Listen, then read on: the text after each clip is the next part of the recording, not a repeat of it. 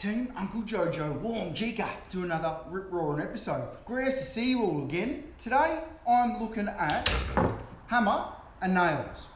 I got a very good message from an up-and-coming carpenter. Sharon was her name, and she's asked me, Shazza, this one goes out to you. So Shazza's asked me about how do we hold a hammer, what's the best size hammer, and how do we go about nailing in nails into different timbers. Some awesome questions, a lot of information. I'm going to touch on base on all of that very basically, and I'll extend it in the future. Firstly, the best size hammer to get is the hammer that fits most comfortable. When I teach joinery in the workshop, this is a 20-ounce hammer and it's perfect for that kind of thing. Even when I'm chiseling away, I can be using the back of my hammer to be tapping that, and it's not too heavy. I can move my hand up the grip and I can chisel that really nicely. When I'm using it to whack in nails, I can use that nicely. But I've jumped ahead of myself. Sorry Shaz, and sorry team. First and foremost, when we look at a hammer, it doesn't so much matter on the size, it more matters of the grip. And I learnt this from a Japanese guy many, many years ago. He was an expert in kenjutsu, which is a sword art of Japan, samurai sword art. And what he would tell me is when he held a hammer, he would use his lifeline here against the edge of the hammer and hold it, pinching with these bottom fingers. And this back finger was a steering rod. Much earlier than that, when I was about 14 years old, I hung out with a cabinet maker slash furniture maker, Mr. Mills. Mr. Mills is a legend in joinery, and he taught me something very, very similar. But again, it was around about steering with your thumb on the back of the hammer. Now, your thumb doesn't have to go directly on the back. Your thumb can come around the side slightly, but what it does is it holds the hammer into position into the palm of the hand. And I can't stress that enough. You don't want to hold white knuckle. If your knuckles are white, your grip's too tight. How do you like that one? If your knuckles are white, your grip's too tight. So don't go gripping it really hard. There is a time for that. If I'm doing demolition and I've got a mash hammer, then I have white knuckles because I'm really giving it a good slog.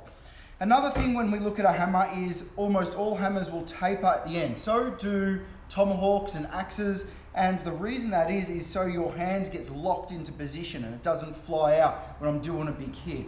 If I'm still doing a big hit on this, I can still just move my grip a bit and I'm still focusing on these fingers pushing the hammer back into that lifeline in the middle of my hand. So I've got my lifeline, my hammer goes in there, my grip comes around and pushes into that, and then my fingers go here. This is fairly loose the whole time. And then I've got really good control of my hammer. Now, I've put two nails here. You can see that the two nails come in on angles. This is called dovetail nailing. Here, dovetail nailing. So the reason I like to dovetail nail is because by opposing the angle of my nail, what it does is it pulls my material into position. And that's what I want to be doing. That's what I want to be doing, is pulling my materials together. This is actually an old technique that I was taught when we used to lay floors directly onto our joists, and we dovetail nail, and as we dovetail nail, we would pull the decking board or the flooring board into position and lock it tight so it didn't move.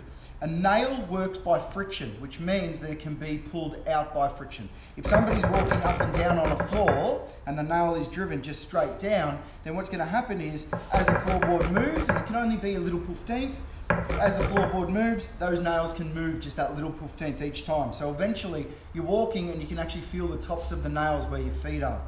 Another thing to look at is the rounded nose on these. Have got a very, very, very slight rounded nose. What happens is as we're nailing it down, you'll see just now that there's a small little indent just here. And what that little indent does is that it pushes the nail head slightly flat.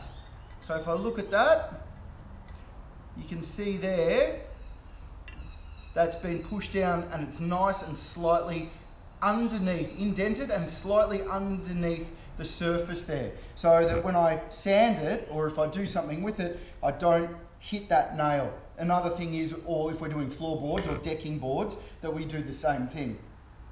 The dovetail nail is a very good old school trick. I can't recommend it enough. Even if you did one straight and one opposing angle, at least that's working as well. But dovetailing nailing is excellent to learn. Now, put all of those pieces together. So I've got my special grip on my hammer. I've got a hammer that suits my hand. And then when I hammer down, obviously try and fix it in position. And I'm directly hitting the nail in the center of the hammer. Again, we've got a 20 ounce here. I use a 24 ounce on all of my building sites, and a lot of the apprentices I teach that are framers, they use 30 ounce hammers. I find 30 ounce hammers way too heavy, but they're there for a reason. If you want to use them, then you use them. You need to decide. You need to play with these as much as you can. Play with your own tool and see where that takes you. Thanks for watching. Any questions or queries about using hammers or different types of hammers, flick it over and I'll answer it for you best I can whenever I can. Until then, stay on real banana peels and I'll see you in the suit.